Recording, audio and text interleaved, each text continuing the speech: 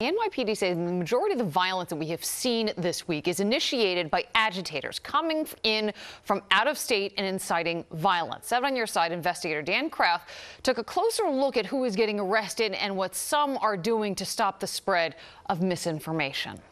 Close to 700 people arrested in the New York area alone last night. Many of the protesters were peaceful, but businesses continue to take precautions for the ones who are not. While many are showing up wanting their voices to be heard, others are smashing windows, starting fires, and looting stores.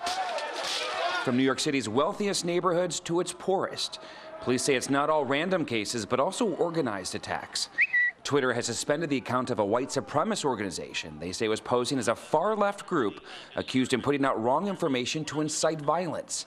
They're investigating hundreds of other accounts. But people who came to do violence in a systematic, organized fashion, that is a different reality we need to grapple with. Police arrested 2 attorneys accused of tossing Molotov cocktails at a cop car. Police have called them professional agitators. And another woman, they say, was arrested 11 times in 11 states for acts of violence and resisting arrest.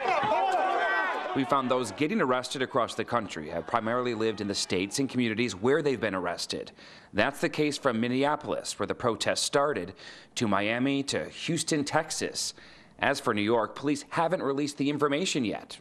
We're still waiting. As we see with anything, there'll be bad apples, and some people have expressed their rage in a variety of ways, but we need to stop focusing on the tactics and tools, and we need to start focusing on the end goal, and that's to stop police brutality. The co-founder of Black Lives Matter of Greater New York believes the looting is discrediting the calls for justice for the death of George Floyd and the message behind the movement. I'm outraged, but not by the looting. I'm outraged that people care more about someone looting than about a man being murdered on film.